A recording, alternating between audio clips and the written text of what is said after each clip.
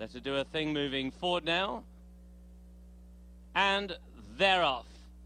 They race over a mile to the outside. Judy Freebird broke best. Between fillies, Handle of Truth is up there, and Mike's Honey Bunny, as expected, is also right on the speed, and towards the inside rail, Mike's Honey Bunny is now pressed through to get the lead. Handle the Truth is there in second, a half length away. To the outside, Let Her Do Her Thing is racing in third position.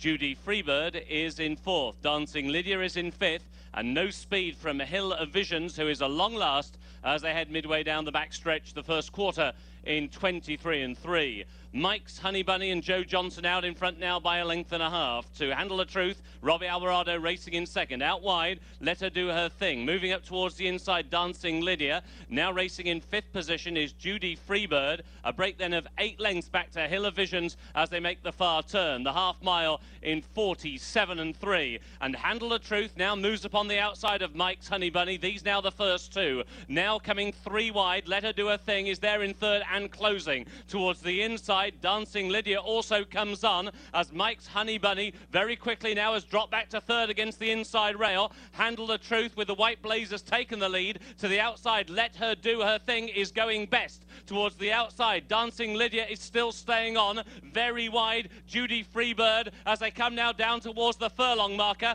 Handle the Truth towards the inside. Let Her Do Her Thing towards the grandstand side. There's little between them. Dancing Lydia is still staying on back in third. Inside the 16th, Let Her Do Her Thing is out in front to Handle the Truth. Racing up towards the line, it is Let Her Do Her Thing who wins. Handle the Truth on the inside in second. Dancing Lydia was third, and Judy Freebird finished